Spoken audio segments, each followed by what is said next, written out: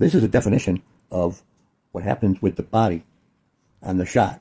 And there are 3 areas of strength: finesse, ball manipulation, and dexterity that happen because of the body's ability to coordinate each shot similarly the more we practice and the more we get to be in a game situation.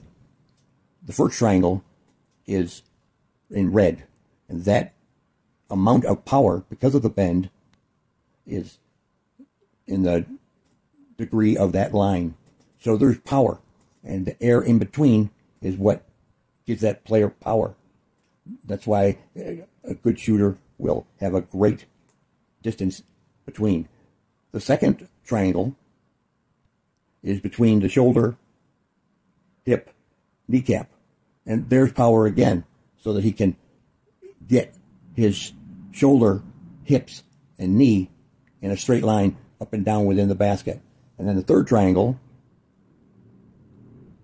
is from the shoulder, elbow, thumb, hand, which that power is stored up power so that when the shooter shoots, they can spring the ball above the elbow, above their eyebrow, while simultaneously the 2 fingers go in front of our shooting side toe within the basket.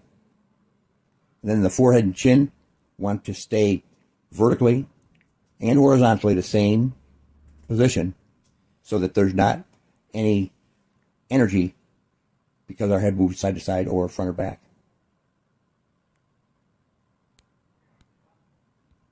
So here's what the shot looks like.